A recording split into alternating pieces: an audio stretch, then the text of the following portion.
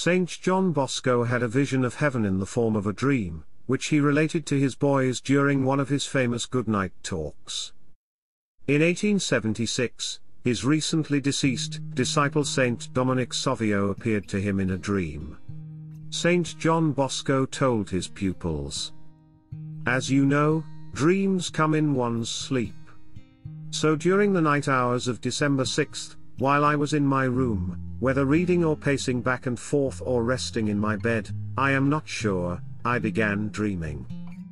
It suddenly seemed to me that I was standing on a small mound or hillock, on the rim of a broad plain so far-reaching that the eye could not compass its boundaries, lost in vastness. All was blue, blue as the calmest sea, though what I saw was not water. It resembled a highly polished, sparkling sea of glass.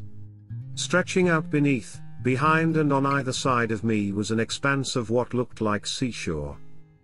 Broad, imposing avenues divided the plain into grand gardens of indescribable beauty, each broken up by thickets, lawns, and flower beds of varied shapes and colors. None of the plants we know could ever give you an idea of those flowers, although there was a resemblance of sorts. The very grass, the flowers, the trees, and the fruit, all were of singular and magnificent beauty. Leaves were of gold, trunks and boughs were of diamonds, and every tiny detail was in keeping with this wealth. The various kinds of plants were beyond counting. Each species and each single plant sparkled with a brilliance of its own. Scattered throughout those gardens and spread over the entire plain I could see countless buildings whose architecture, magnificence, harmony, grandeur and size were so unique that one could say all the treasures of earth could not suffice to build a single one. If only my boys had one such house, I said to myself, how they would love it, how happy they would be, and how much they would enjoy being there. Thus ran my thoughts as I gazed upon the exterior of those buildings, but how much greater must their inner splendor have been.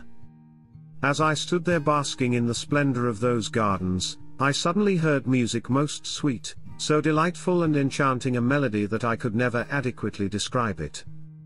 100,000 instruments played, each with its own sound, uniquely different from all others, and every possible sound set the air alive with its resonant waves. Blended with them were the songs of choristers. In those gardens I looked upon a multitude of people enjoying themselves happily, some singing, others playing, but every note had the effect of 1,000 different instruments playing together. At one and the same time, if you can imagine such a thing, one could hear all the notes of the chromatic scale, from the deepest to the highest, yet all in perfect harmony. Ah yes, we have nothing on earth to compare with that symphony. One could tell from the expression of those happy faces that the singers not only took the deepest pleasure in singing, but also received vast joy in listening to the others. The more they sang, the more pressing became their desire to sing. The more they listened, the more vibrant became their yearning to hear more. As I listened enthralled to that heavenly choir, I saw an endless multitude of boys approaching me. Many I recognized as having been at the oratory and in our other schools, but by far the majority of them were total strangers to me.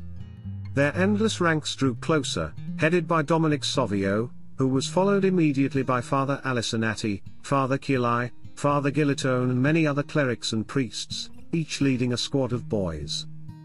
Once that host of boys got some 8 or 10 paces from me, they halted. There was a flash of light far brighter than before, the music stopped, and a hushed silence fell over all. A most radiant joy encompassed all the boys and sparkled in their eyes, their countenances aglow with happiness. They looked and smiled at me very pleasantly, as though to speak, but no one said a word. Dominic Savio stepped forward a pace or two, standing so close to me that, had I stretched out my hand, I would surely have touched him. He too was silent and gazed upon me with a smile. At last, Dominic Savio spoke. "Why do you stand there silent, as though you were almost devitalized?" he asked. "Aren't you the one who once feared nothing, holding your ground against slander, persecution, hostility, hardships and dangers of all sorts. Where is courage? Say something. I forced myself to reply and stammer, I do not know what to say. Are you Dominic Savio? Yes, I am. Don't you know me anymore? How come you are here? I asked, still bewildered. Savio spoke affectionately. I came to talk with you. We spoke together so often on earth. Do you not recall how much you loved me, or how many tokens of friendship you gave me and how kind you were to me? And did I not return the warmth of your love? How much trust I placed in you? So why are you tongue-tied? Why are you shaking? Come and ask me a question or two. Summoning my courage, I replied, I am shaking because I don't know where I am. You are in the abode of happiness, Savio answered, where one experiences every joy, every delight. Is this the reward of the just? Not at all. Here we do not enjoy supernatural happiness but only a natural one, though greatly magnified. Might I be allowed to see a little supernatural light? No one can see it until he has come to see God as he is. The faintest ray of that light would instantly strike one dead, because the human senses are not sturdy enough to endure it. Here ends the narrative of Saint John Bosco's dream. Thank you for supporting my channel.